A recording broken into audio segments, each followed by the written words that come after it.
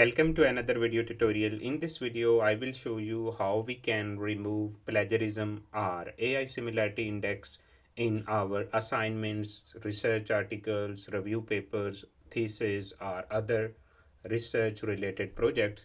So in this video, I will also discuss what is the allowed limit of plagiarism when we submit our research article to the journals. So without further ado, let's dive in. So as here you can see, I have asked one question from ChatGPT, and you can see the question was, what is the role of phytomelatonin?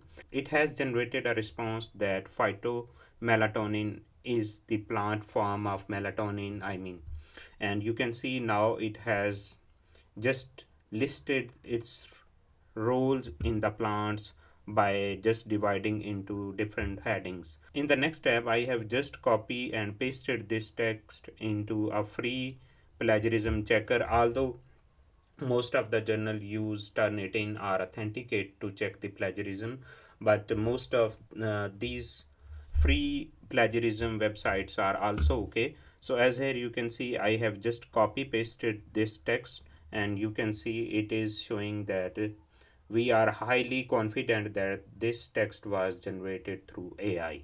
So even I have used another website, which you can see the paper owl, and paper owl's data shows that this text is 61% similar and only 38.2% original. So even you can see now it has given different resources from where this text was copied and extracted through the chat GPT. So first we need to understand why this plagiarism is produced. So actually whenever this text is produced by chat GPT, so the algorithm which was used by ChatGPT has the same text which is already available somewhere online. So when there is similarity between the online content and the ChatGPT algorithm, so that is why this text is plagiarized, or this flow is overall detected under the AI content. So and here the good news is this: AI is advancing so fast, and the ChatGPT has launched itself a tool not only to detect AI or the plagiarism content, but also has given one option to paraphrase that content. So how you can access to that plagiarism detector? So as here you can see, this is ChatGPT, and we can go to this tab to go, and we can search plagiarism checker. So as here you can see, I have already searched, so it is now giving me option. So we can just simply write plagiarism checker. So here is plagiarism checker. So we can simply go and start chat. So we can just copy that text. Let's suppose in this example we can copy only first two lines, and we can go and paste into this.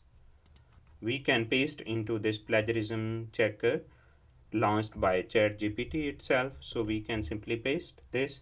So as here we will just click and upload. So now it will start to analyze this text. So you can see it is showing the plagiarism check result. So even it can check your data sentence by sentence.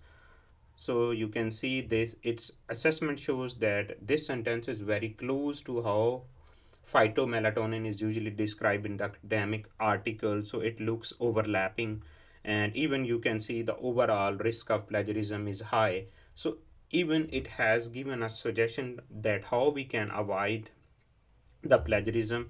And you can see even we have one option: would you like to rephrase the entire passage into the plagiarism safe version while keeping all the scientific accuracy?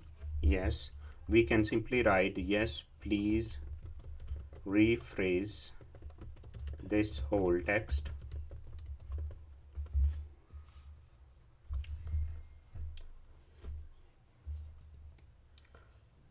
So you can see now the whole text is available. We can go back and copy this text and check.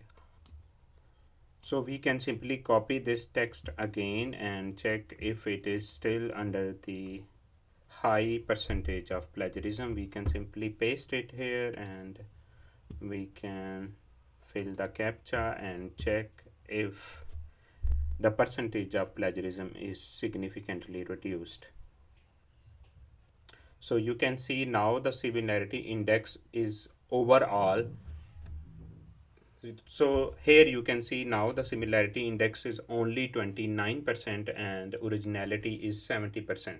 So now we will discuss what is the allowed limit of plagiarism or similarity index in most of the journal. So most of the journals allowed 19 to 21% similarity index or the plagiarism, but your text should not be the AI overlap.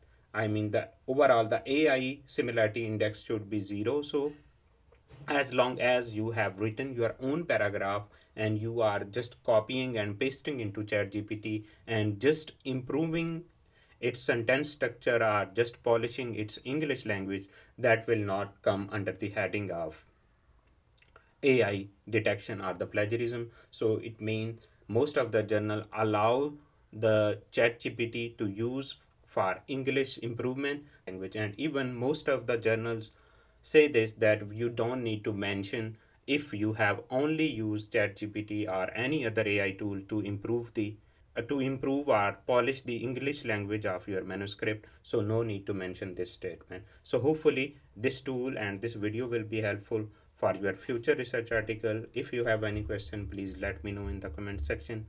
Thank you for watching. Bye bye.